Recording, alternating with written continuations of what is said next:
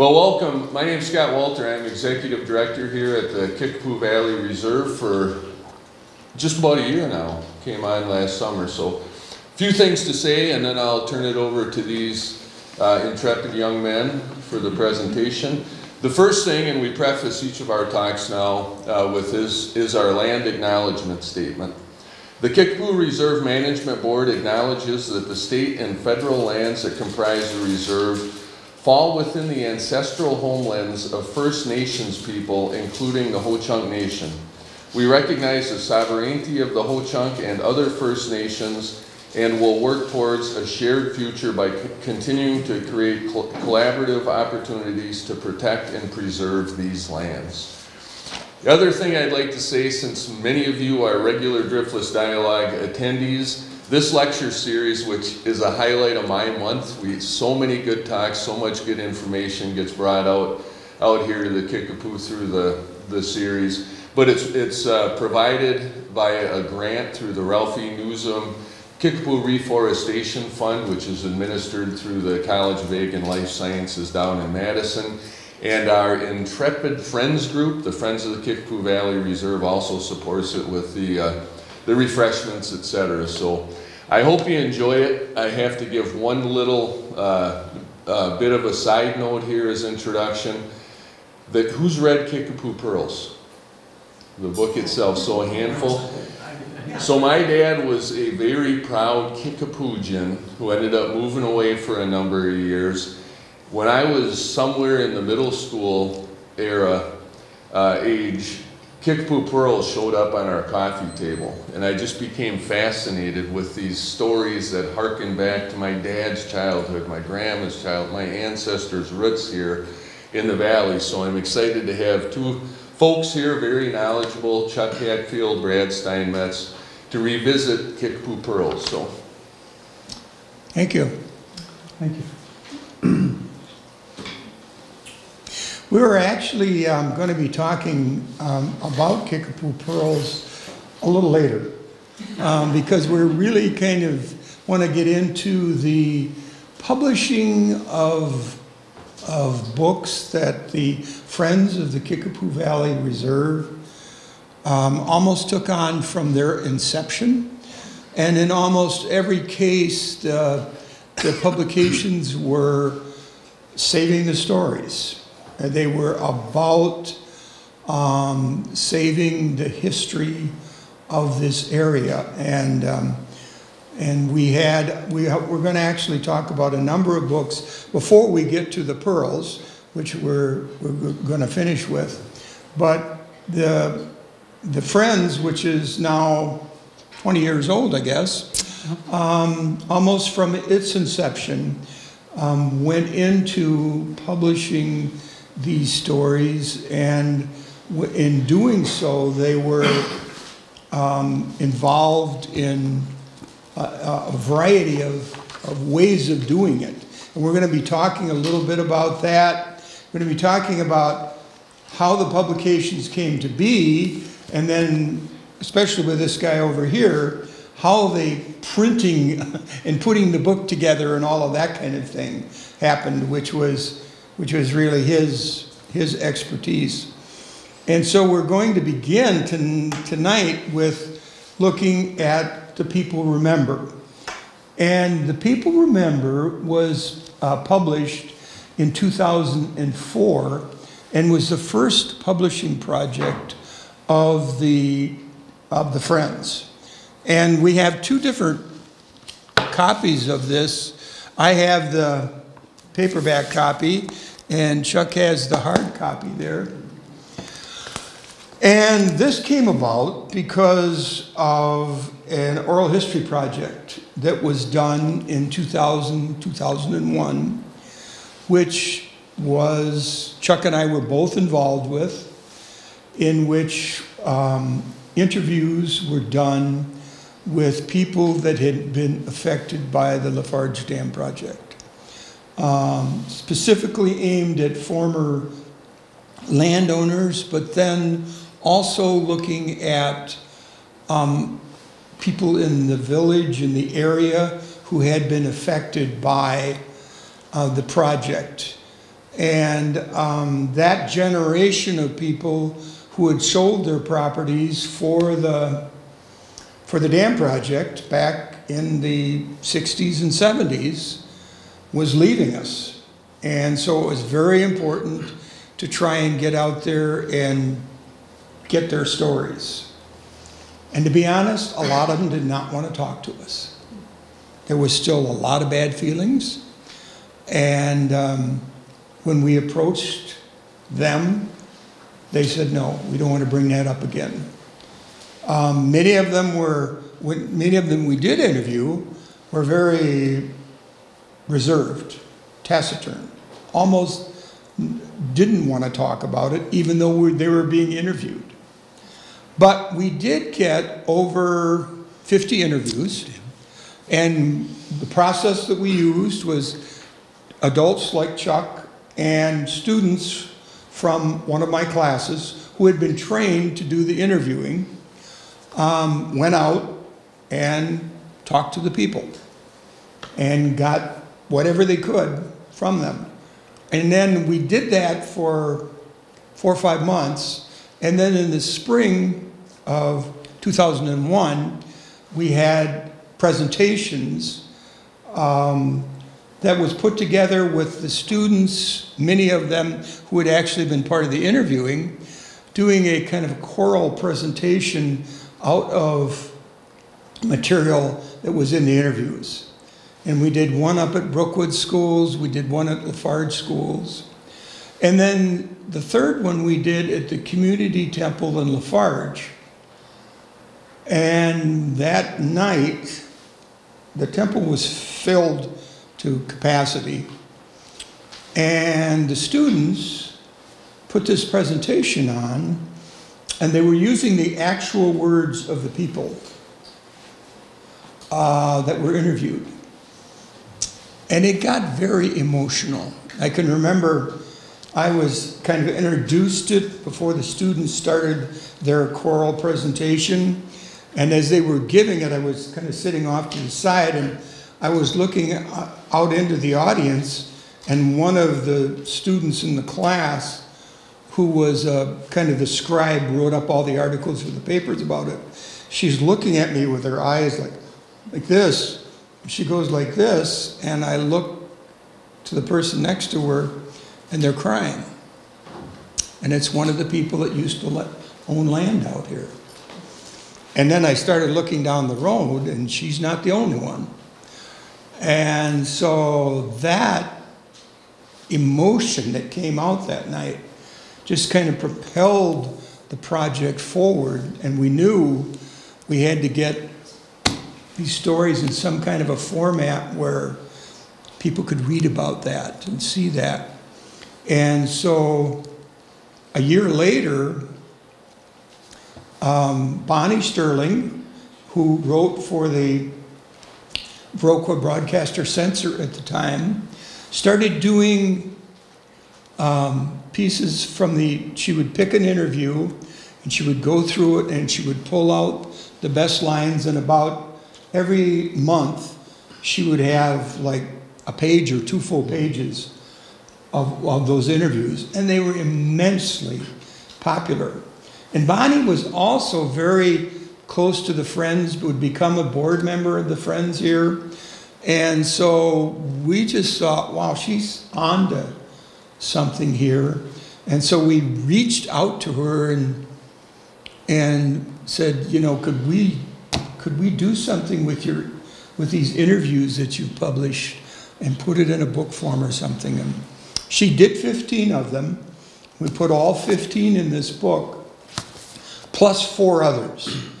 And we're not exactly sure what the 4 others, why the other 4, except one of them was Henry Trapp, who I had interviewed a couple years after the project ended, and we're on basically that farm. So, I mean, that was an important person to interview. And so the Friends kind of took it on. How can we publish something like this to get this out to people, these stories about this? Here's another thing, by the way. Once that that evening down at the community temple when we did that presentation, we had all kinds of former landowners come back to us and said, I'd like to tell my story now. Because they understood what we were trying to do and how important it was to get their stories told. So, Chuck, you want to tell us how we published the book? Well, you can see edited by Bonnie. Bonnie Sterling took the lead because she had more experience in publishing anything than the rest of us did, and so she had a friend who she had worked with on a small project, and so that friend had a publishing company, and she said, and that person said, I'll help you out, and so it was the first experience, I think, as far as the board was concerned, or especially the committee, Brad and I. We really didn't have much experience in the publishing world, so this was kind of our education, and it moved slowly and expensively. You find out that publishing, especially if you hire a publisher, is expensive, but you get what you pay for. So for us to do it, it would have been a kind of stapled at the corner kind of effort, and it would never have lasted like this has.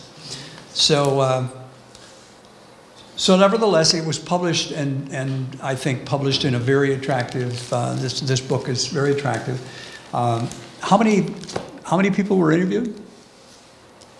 I think it ended up being almost 70. Yes. And at the time I think we did this, we had at least 50-some interviews available. Yeah. But these interviews are only a part of what each person said. Their interviews were recorded, and they were tape recorded back in those days. They were tape recorded, and they still are stored at the Area Research Center at University of Wisconsin-La Crosse. And so every one of these, the stories that are in here are much, much longer. What she decided to do was to take these stories, which were basically stories about how did you feel, how did you react, what happened when you were told that your land was going to be either bought forcibly or taken from you if you resist. And then how did that feel? That taking of your land. And so that was kind of the core of it. But when you interviewed people, they wanted to also talk about their farm, and they talked about, in the interview that I had, it was the son of the person who owned the farm, and they were older at that time. But right at the end of the interview, I thought we were closing it up, and so I'm thanking him for it, and he said, there's just one more thing I want to tell you. My little brother is buried on that little knoll just off above the Kickapoo next to our house. He was stillborn, and I remember the whole family getting up in the night and walking with this baby out to this really beautiful, you know the places, the beautiful knolls, rock knolls over the Kickapoo, and he said, that was hard for us to walk away from, because it was like leaving a part of our family behind. But that story, as it turns out, was a story that was repeated in other ways. People walked away from a whole lot. And so that's what these stories are about. It's about loss. It's about reclaiming. Many of them talk about sort of reclaiming the life that they had, or perhaps going in a brand new direction. So in the end, we couldn't afford him. So we started writing letters, and we wrote to, of all people, the same foundation, right, that is sponsoring this tonight, the Nuzum Nuzum grants anyway. And that's the seed money that we have used to publish ever since. Is that Nuzum's provided us with a budget, which we have been able to work with for all these years, these 20 years since, and publish several of the books that you see here. So, and to do a lot of other things, including learning how to publish.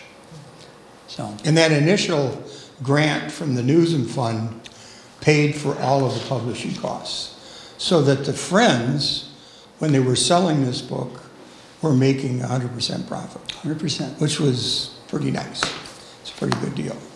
And there's some people who didn't know that, and so they kind of resented the fact that these books are laying around and they're not getting money for them, or they didn't realize that these are already paid for, and that they just receive the benefit of the money for them.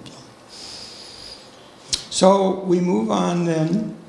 And by the way, if you have any questions while we're going through this, just ask. Yes.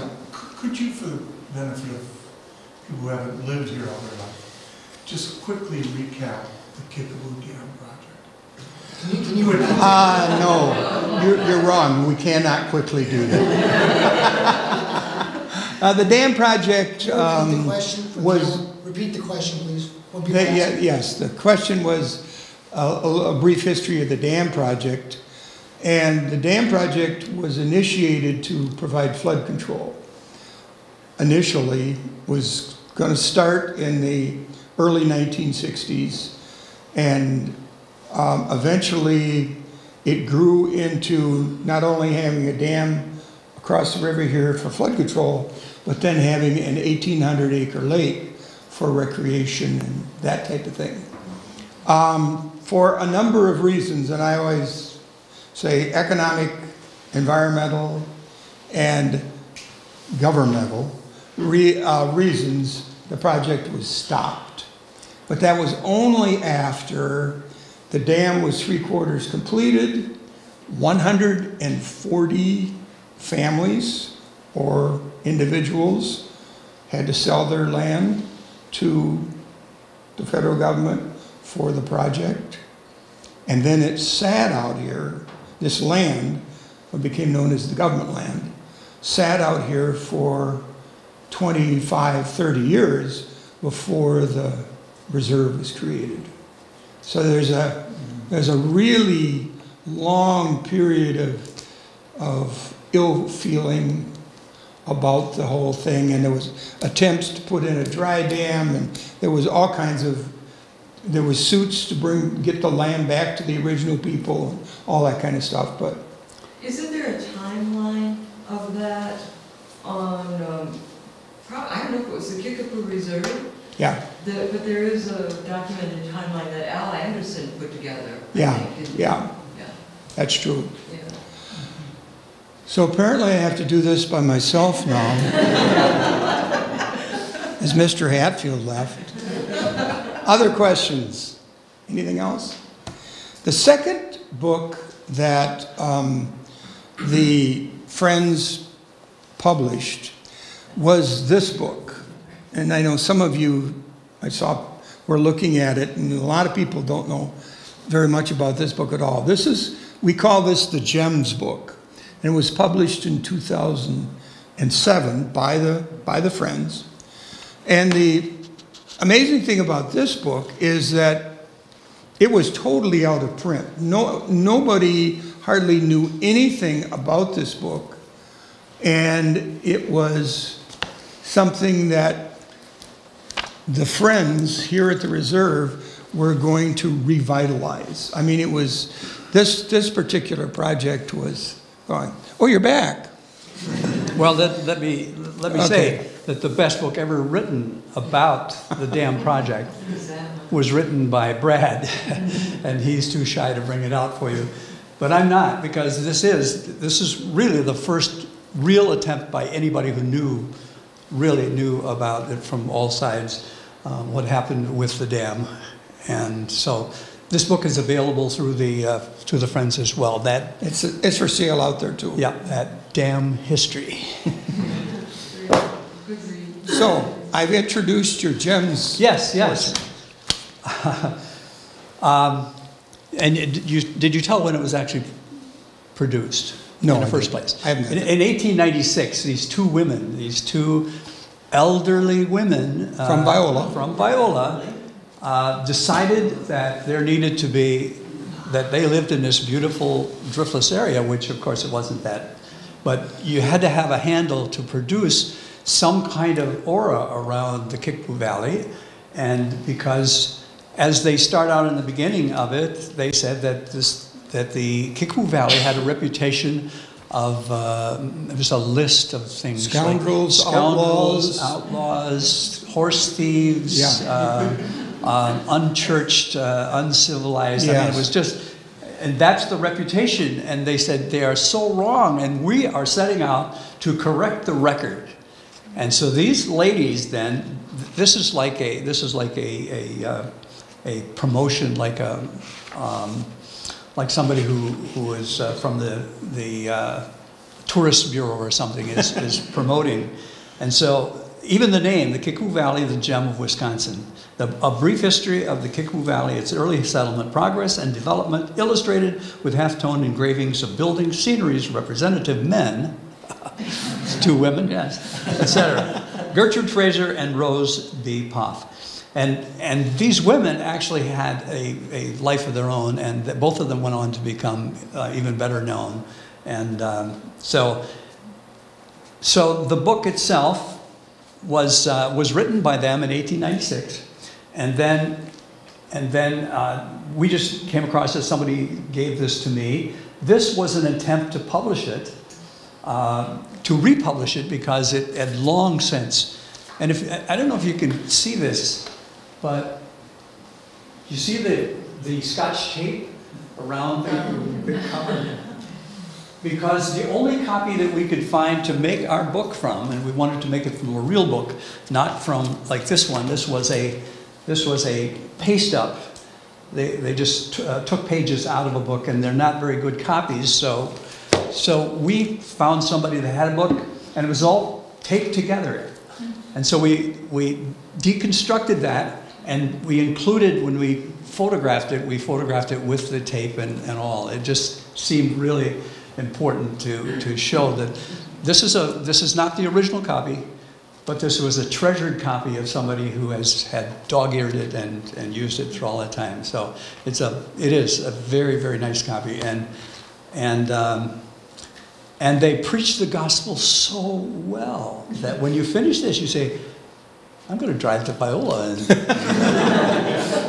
Kickapoo Center. Whoa, I'm going to go see Kickapoo. Yeah, and of course, much of what they talked about doesn't really exist. But and this book really was entirely lost. I mean, it was never republished after the two ladies originally did it. And one of the ladies who did it was running the newspaper in Viola at the time, and then Mrs. Poff had been at that meeting up in La Crosse where the minister was damning the Kickapoo, and he was actually raising funds to send missionaries down to the Kickapoo Valley. He was, because there were no churches, there were no schools. It was a den of inequity, all of that kind of thing, and they set out to prove him wrong. And interestingly, the photos in there are done by the photographer from Viola that had a studio there.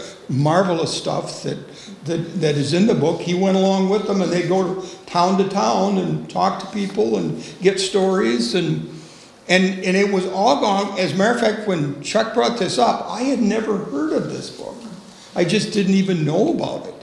And then we were fortunate in that Brian Turner had a copy of, I think wasn't it Joyce Blackmore's or somebody in Rockton. Yeah. And he said, well, we could use that. So rather than try to, modernize it in any way, we just tried to go with what it looked like you know, after all these years out of print. And I will read, because it's worth listening to. I'm just going to read this short part about, this is what the authors had to say. The writers obtained the information presented in this book by visiting personally each and every place mentioned and interviewing the oldest inhabitants, the dates and statistics being the most reliable that could be provided. The Kickapoo Valley and its inhabitants have an established, unsavory reputation, extending throughout the state of Wisconsin, and even beyond that. It is a territory some 50 miles long, wild and undeveloped, inhabited by illiterate people who are designated timber thieves, horse thieves, and desperados. That such statements are wholly false, we will prove by indisputable evidence herein.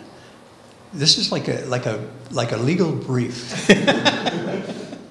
The engravings we present to the reader will give some idea of the development, the enterprise, industry, and progression of the inhabitants of this far-famed and much-abused Kickapoo region. That this book shall be an instrument in removing the great ignorance and prejudice which prevails even among people of our own state, and if it shall convey to our people and those of other states a true knowledge of this region, the end for which we have worked will have been accomplished. In gathering material for this edition, we have been assisted by citizens all along the valley in many ways, and aside from this, we have some contributions herein which are valuable acquisitions of this effort. Acknowledgement is hereby made for all the favors and our sincere wish that this book may fulfill, at least in a measure, the expectations of all our friends who have wished it success, the authors. yeah. Very interesting. And we chose to do the book also by using a professional scanning process rather than trying to scan it on our computers and so on. And we're really happy we did. We started a relationship with a book publishing company at that point, or a book printing, and we were the publishers for it. So United Graphics out of Chicago. And they did a number of books for us, and we're happy to take on our kind of homemade projects and carry them to the end. So that was a success, and at the same time as that book was being brought out, the GEMS book was being brought out, we were also working on our third book, which came out the next year, which was the Nuzum book. And this is here on the Kickapoo, and other stories about a unique relationship with the Kickapoo Valley by Ralph E. Nuzum. So Ralph Nuzum was a businessman, first and foremost, who ran the Nuzum yards up and down the Kickapoo Valley. But he loved the Kickapoo Valley, and he was also a prolific writer, and he loved to write. There would be ads in the local papers every week called the Nuzum News, and he would write them. And you would read those ads, maybe to see what Nuzum's was selling, but really to see what Ralph Nuzum was talking about. What was the latest that he was going to get into. For almost 20 years, he also each year, at the end of the year, around Christmas time, he wrote these little books that were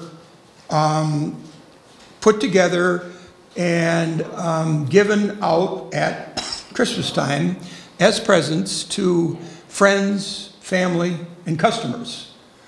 And many of these books were about the Kickapoo Valley. For instance, this one is called The Lazy, Crazy Old Kickapoo.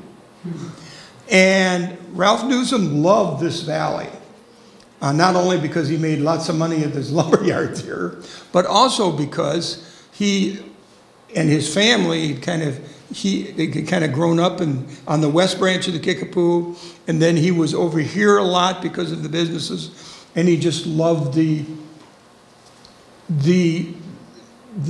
people, and he also loved the beautiful valley. And he talks about that in a lot of these books. So what we did was we went to the family, the Nuzum family, and we asked could we take some of these and put them together and come up with a new book? And they said, yes, go ahead. And gave us the permission. We went through these and figured out which ones we were going to put in. And we put in 6, which were pretty much about the Kickapoo Valley. Including the lazy, crazy old. Yeah, the lazy, crazy old one is the last chapter in this. And I wrote an introduction about Ralph Nuzum and who he was and what he was all about and his good points and bad points. I remember interviewing Ralph Nuzum's secretary who typed up all of this stuff. And she said that by September, he would have these stories pretty much kind of lined up as to how they were going to go. And so she would start typing on it, and she would just get it going. And then the next day, he would come in and, by the way, we've got to change something.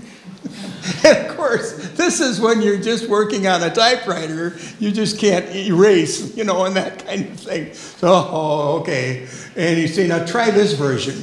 And so she told me that by the time December 1st hit, when they would have to get these things printed up to hand out, she might be in her 6th, 7th version of what this was going to be, you know, and she almost hated to go to work during those times, or at least see him, because he might say, by the way, we've got to change something. So, but I mean, the family was very much behind us. We had a program where we presented this book, invited all of the family to come in, and grandchildren and great-grandchildren and cousins and nephews, and all of these Nuzums came in and were just kind of blown away with this. And so, again, publishing-wise, it was the first time that we actually had done a from-scratch book. yeah. We had both of the others, this one, we had somebody professional doing the book for us with the material that we provided. The second book, right there, the Gem. Gems. The Gem, we had a book and we Just reprinting it. reprinted with a new foreword and some other things. So this was our first attempt to do something of our own with kind of a completely original. And so I have to say that it went well. It went well. It's a smaller book. It's a kind of compact, and it's delightful reading.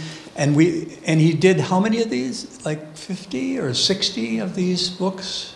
I don't know. I thought it was more like 20 or 30. Oh, no, I think it's a bigger number than that. But, okay, yeah. But some of them we couldn't print. No. Because they were not sensitive about issues that we should be sensitive about today, and about other things that he was very opinionated about things. This is a man who was larger than life. Yes. And he was larger than the Kickapoo Valley, really, and his money is still funding things like this and many other very important things. And he was generous, but a very complicated, very interesting person. And we were happy to do this book about him. If you want to know more about Ralph Nuzum, all of the information that John received when he owned Nuzum's, I gave it to the Historical Society in Viroqua, and then Ralph's brother owned the other Nuzum's yard in Hillsborough, so they have kind of a separate history. Yes. Yes, so the Historical Society, Vernon County Historical Society in Viroqua, has all of these and lots of information on Ralph Nuzum and the other Nuzum stores, because it was a big family that operated lumber yards all over western Wisconsin, and Ralph was part of that. We have them at the library, Yeah, also. I think Okay. So, I don't know, we don't have all of them, but we have a pretty good collection. Yeah, the Farge Library has a lot of these too, so they really are very interesting reading, and very well done, by the way, too.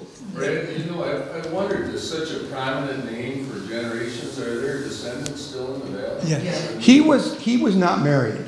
Oh. Oh, so he was a bachelor. a confirmed bachelor. And, but his brothers and sisters had all kinds of families, so yes, and they are still around, yes. His sister, Priscilla Nuzum, is Henry Peterson's mom, and Henry lives in Hillsborough. Yeah. And he yeah. just sold his lumberyard to Ross Carpenter, so. Yeah, And Priscilla, I think, wrote a book also, I think. I don't remember if the library ever got Yeah. that.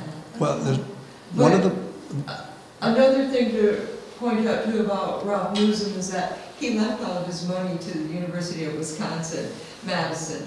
And to get money out of that fund, you have to have a relationship with a professor there. oh, yes. In order Right. to Yes, tap yes. into those Nuzum funds, so, but we've worked that out. And yeah. so we have, I mean, as an example, that money that he left the University of Wisconsin is providing this Driftless Dialogue series, again, for us to talk about books and history and stories of the people of the Kickapoo Valley. So, yeah, that was a really interesting project, which leads us to our last project, which is really kind of why we're talking about these tonight, which is the Kickapoo Pearls. And we did not write the Kickapoo Pearls. The Friends did not do that. What the Friends did was the Kickapoo Pearls, which originally came out in tabloid-size newspapers, this size. And there were 4 of them. There were actually going to be 3 of them. And they came out in 1979 as part of the Kickapoo Valley History Project that was being done at that time. And again, it's going out and interviewing people and getting their stories and getting photos and all kinds of really interesting things that was being done for this history project. But every month for 4 months, they printed up a copy of this Kickapoo Pearls and kind of threw it out to the public so they could kind of see what they were doing.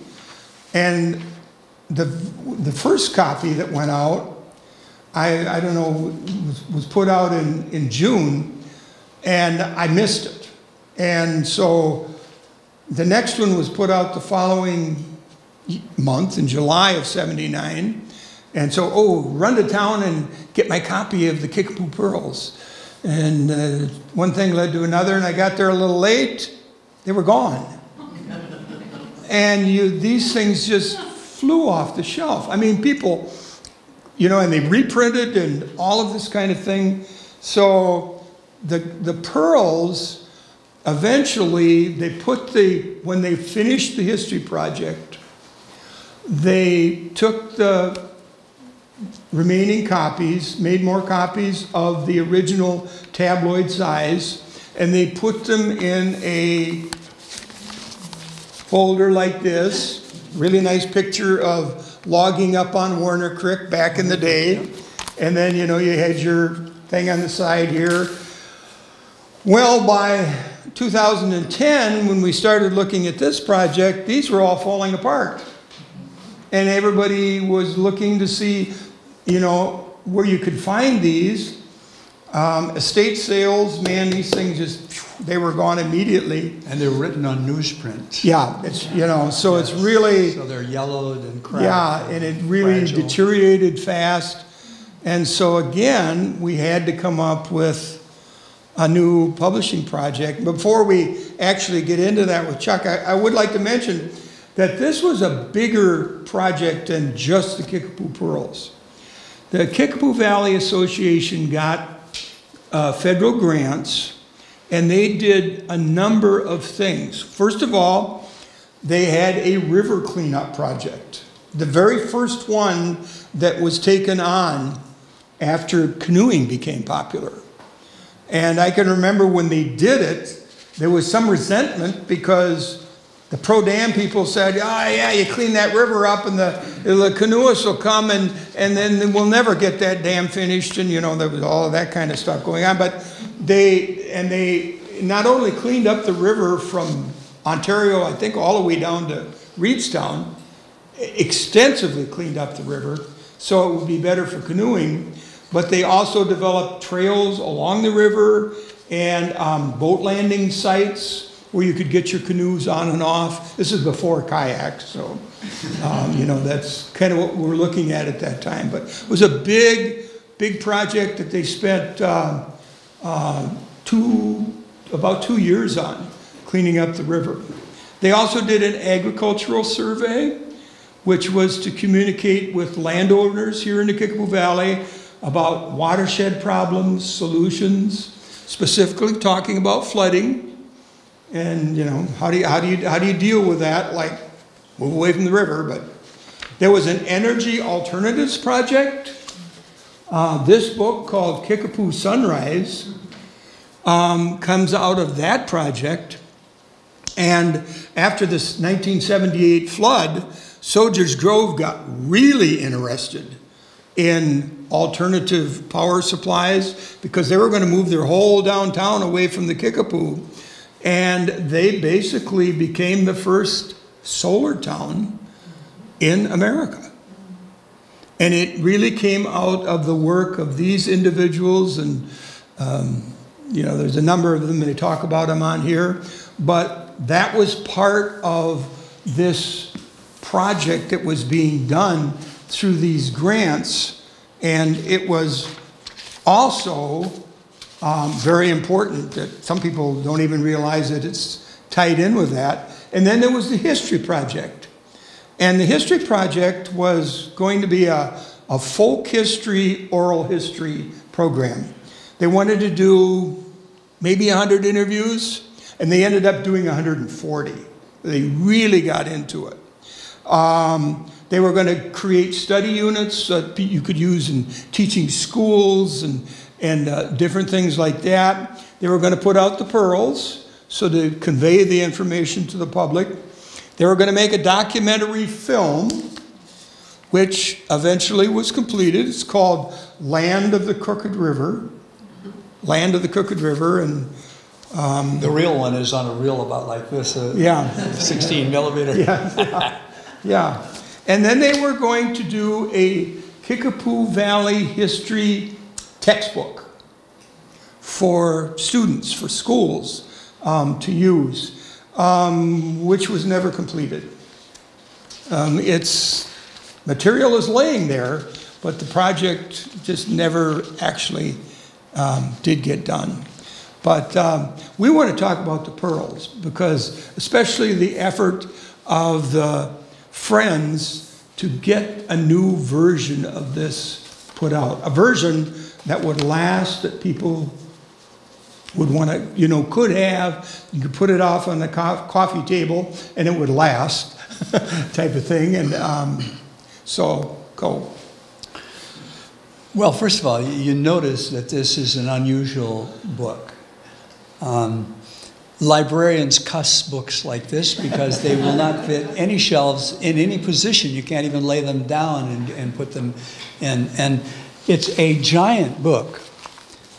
And if you reduced it, which we thought some about that, if you reduce it, you reduce type and other illustrations and everything to a point where they're not very effective, and in fact, kind of eye-straining. And it would reduce the impact of the book itself. So our idea was, and so you carry this to a printer or to a publisher. And in this case, we were looking for a printer because we were the publisher. And you say, we'd like to make you know, maybe 200 or 300 copies of this. And they said, well, good luck. We actually could find somebody who would print this, but they're the people who print signs and large format kinds of things. They don't do books. And even if you got it into a book, you know, you found somebody who would print all those pages for you, nobody would bind it because there's only one binder who binds this kind of stuff, and they're in Minneapolis. And so good luck in that. So it happened that I was working with a book that that myself and some teachers were publishing, and it was a textbook to use in science classrooms. And I was using this guy who was really good. He was a publisher, but he was also a problem solver, because we had lots of unusual things expected for him to do as well. And so I went to him, and he said, let me work on this. I think we can do it. And he came back not very long after that, and he said, we can. We can do this exactly the way you want it. It'll be this exact same size. It will be done on good paper. The cover will be a heavy format and slick and waterproof and all that kind of stuff. And we can do it without costing you an arm and a leg. And so he did that for us. And that and the Nuzum's money then brought us in. I think we ordered 100 copies of that first one, because the sticker shock hit the Friends group when you multiply like $25 by 100. You know, it gets into like 4 digits, and so we only did 100 to start with, and then of course we ran out quickly, and then we've had to order several times since. And once we started on this project, some of the people who had worked on this oral history project heard about it, and they were very interested in helping us with their stories and how that had gone and the different parts of that process. So as we were putting this new version of this together, we wrote an introduction, a new introduction for it, talking about those people, talking about the ones who had worked on this oral history project. And we decided to have a reunion of them, to have them, as many as we could get, to come as we released this book and get them all together and talk about that process. And it was very successful. Almost all of the people, a couple couldn't make it, but there was like a dozen people that came to that reunion and just started to talk about that whole process. And the thing I find very unique about the Kickapoo Pearls, it's not Lafarge based. It runs from Woolton in the north all the way to Wazeeka in the south. You have stories in there about farms and about people and jobs and ways of living over the years in the Kickapoo Valley.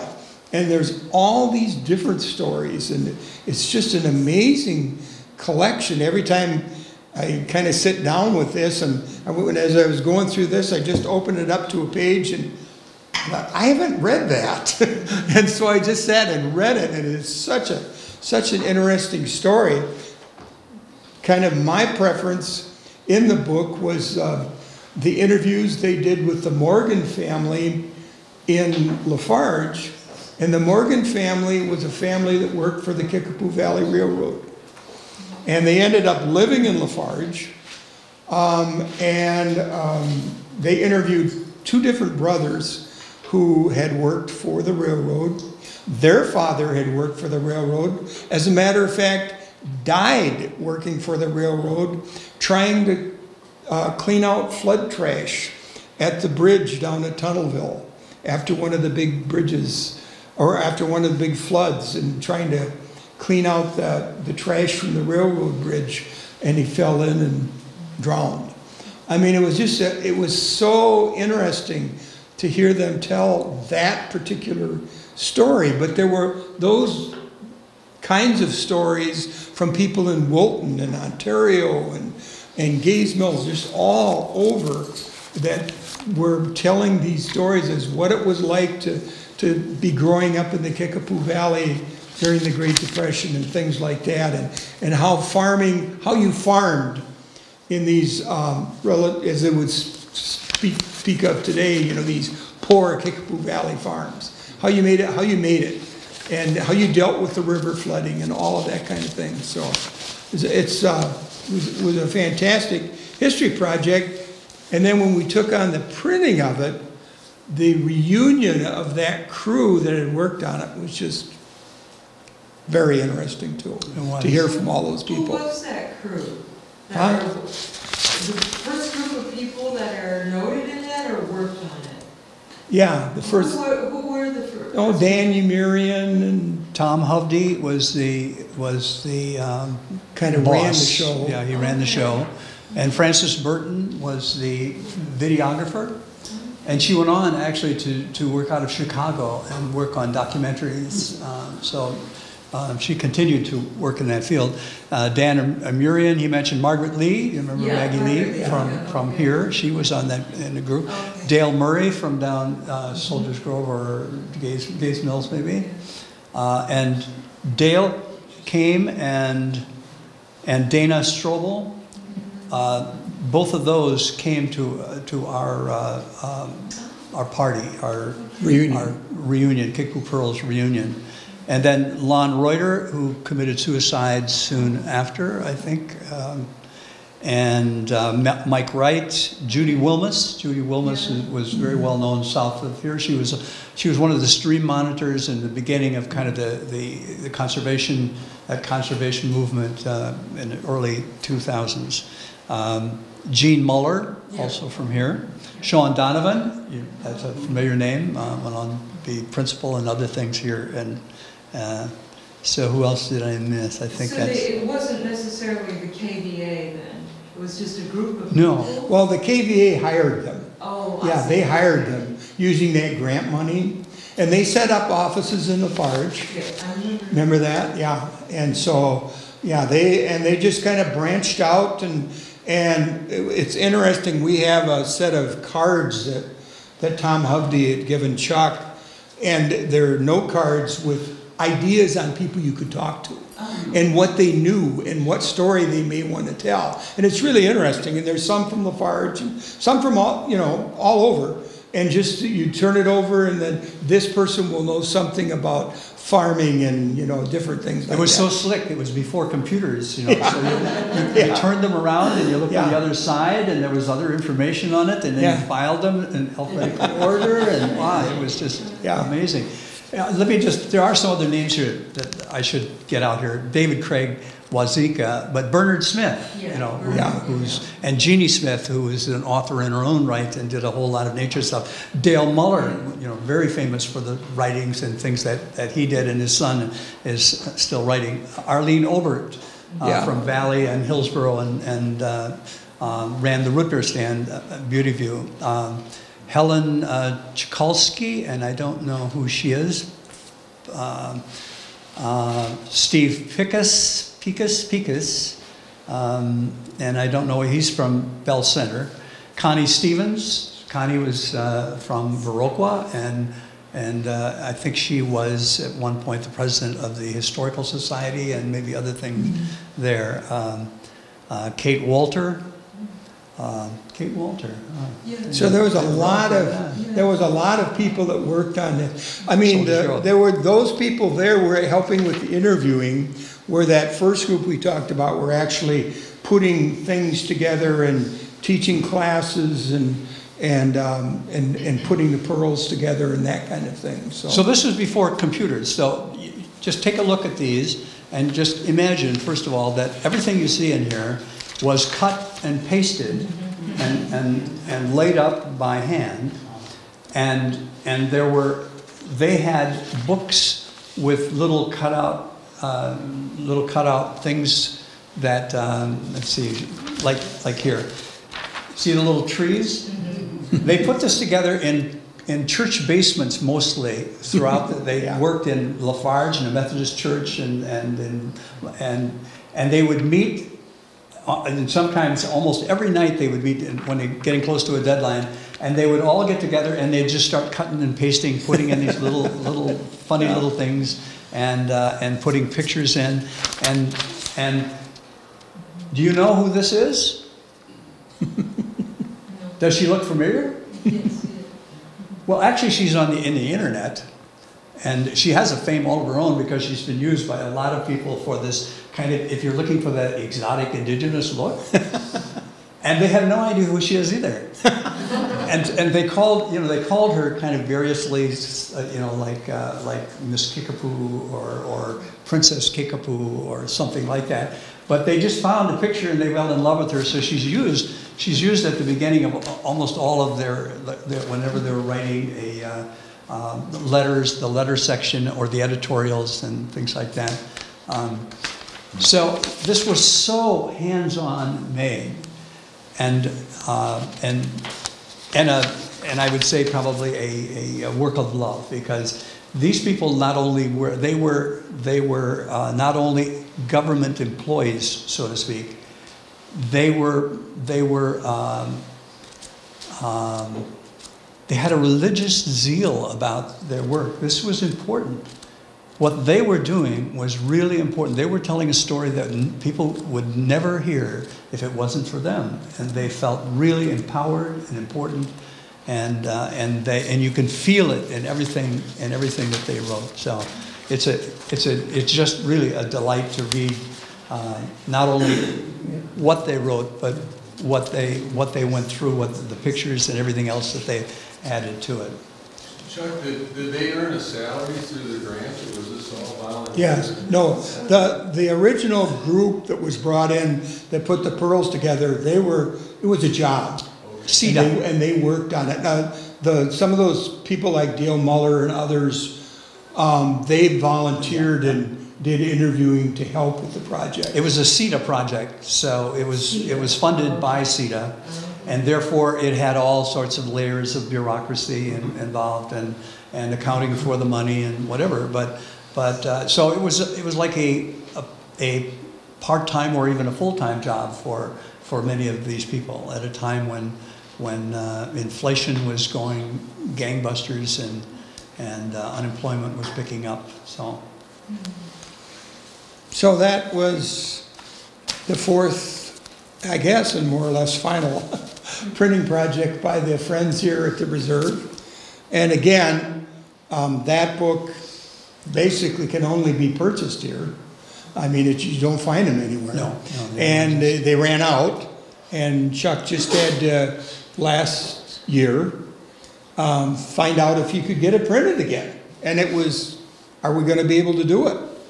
And the guy who printed it for us last had gone out of business, but he went back into business because just long enough to do this, because he still had all of the digital files for it. Which if you didn't have the digital files, you'd have to start from scratch. And then he went out again, and the people who did the large format binding were also out of business. So he had to shop around and find somebody to do that, which he did.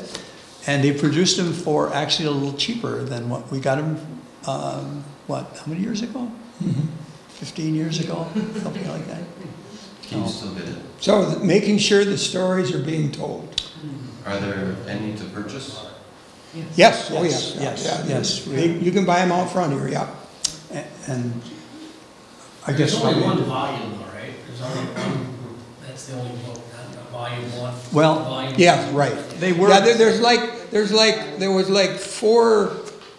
was like four issues that they put into that. And as they were putting that together, they had some stuff left over, so they slipped that fifth version I have all the in. original ones and then. Yeah, that's what you'll find. About like this one. Yeah, and that's what we did. We just basically copied it. Put a little intro in the beginning, and yeah. Any other questions? I think we've come to the end of our talk, unless you have something more to say. I wanted to close with Ralph Nuzum. So this is a book this is called The Hellish Life of a Hermit. You see that? See that? Now let me open it up.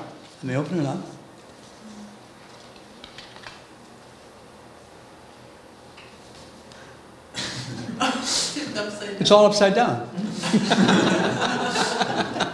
So you go to the back of it and then open it up, and then you find.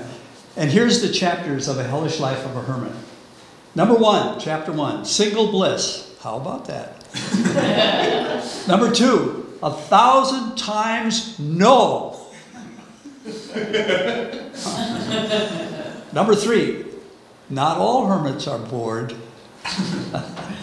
Number 4, the life we live here. Number 5, my own hellish life. And number 6, a hermit's fair share. And number 7, why are there all these bachelors? So, they're all written in that kind of interesting slant. Thank you.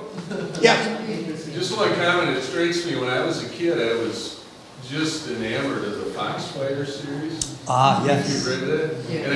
And then I later on, started to read Kickapoo Pearls and attached those stories to my dad's and ancestors' upbringing. But I never drew that analogy until just now. This is really our Foxfire. That is, Yeah. that is a really good point, because Foxfire was a 70s project. Yeah. And it continued. Foxfire continued into the 80s, and as long as the guy who was doing them continued to do them.